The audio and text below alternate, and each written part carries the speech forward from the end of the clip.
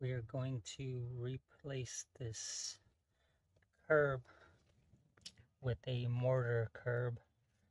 We're going to go rapid set, 6,500 psi. The reason I'm going rapid set is because you could pour it under 2 inches. We'll come back and we'll fix this foundation. See, the anchors are into nothing really because it's broken. So I'll show you how I'm going to fix this after I get the curb done, because we want the wood off the concrete. We're going to get rid of all this. It's going to be a new mortar curb. That's ugly. Oh yeah, completely gone. I don't even think it's pressure treated. I think it's just regular wood. This is exposed to the elements. Completely rotted. That was the adjustable door sill for the threshold that is no longer attached. Completely rotted. Obviously water. More issue is concrete at the top is sloping to the house. Down here it's sloping away, and it's sloping down this way, but the top section is sloping to the house. That's pretty bad.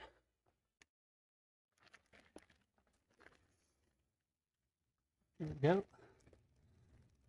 Get it out. Give us some room here.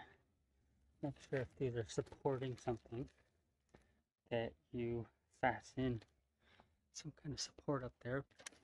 Alright, if you're cutting any anchors off like this or those, make sure you get a carbide, something that's going to cut heavy metal. Let's see.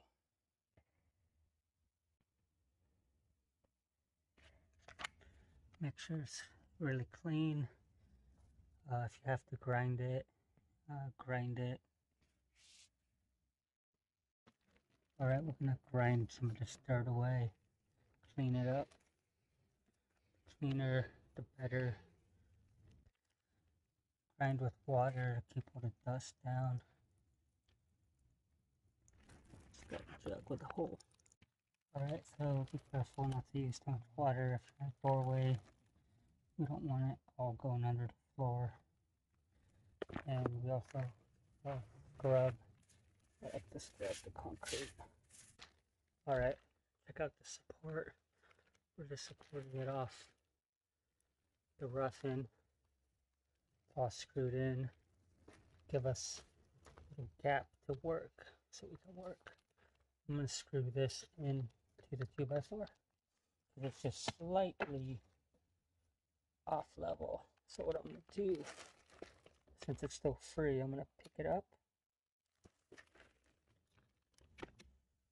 And then I'll screw it in level. Alright, this is what we did for the back. Quarter inch plywood. It's going to be permanent because the flooring is low here, high in the center, and then the floor is high. So flooring high, flooring low. We need curb level. We need it level across, but then we need it to pitch forward. So you just got a little pitch forward because when I put the sill pan on, it needs to leak out. Now we're going to install some anchors so that the mortar has something to hold on to.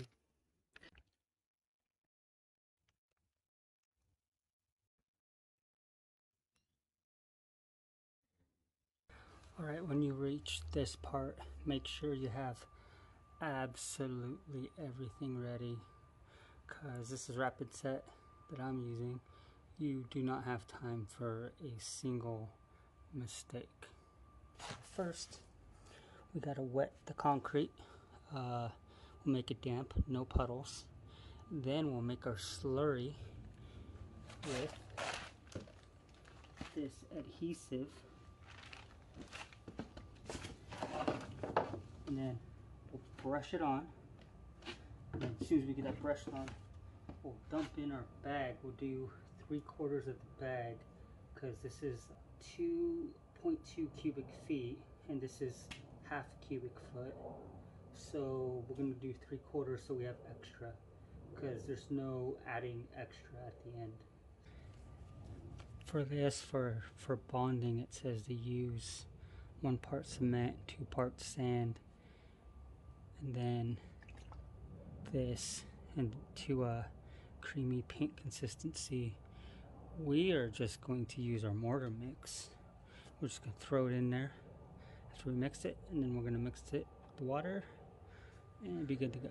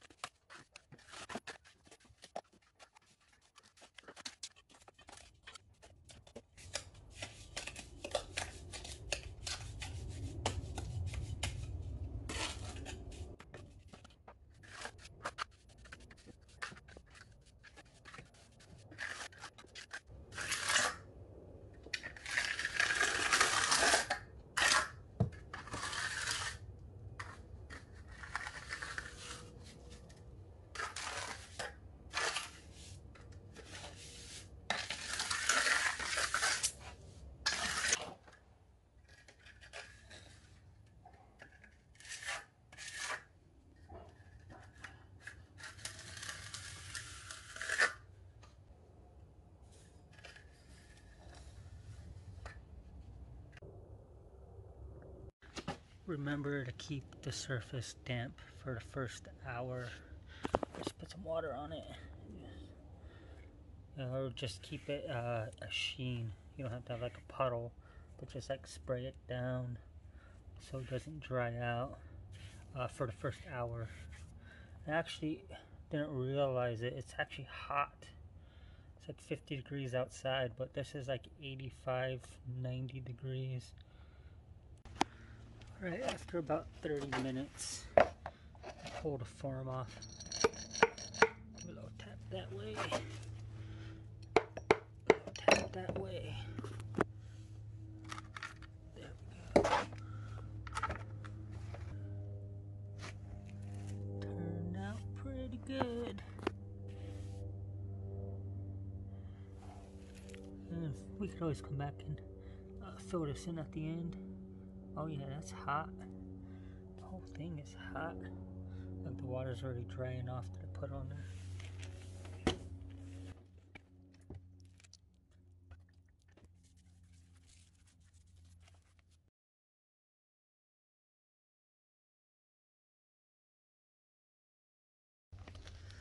Alright, it's been an hour. We can put it into use. I'm not gonna put it to use yet. This way you can see where it's drying. We had to keep it wet for the hour so that it cures properly. This mix was super hot because I had to wet it like 10 times and it got extremely hot. But now if you need to put it into use, it can hold 2500 psi after 1 hour. 3 hours is 4000 psi.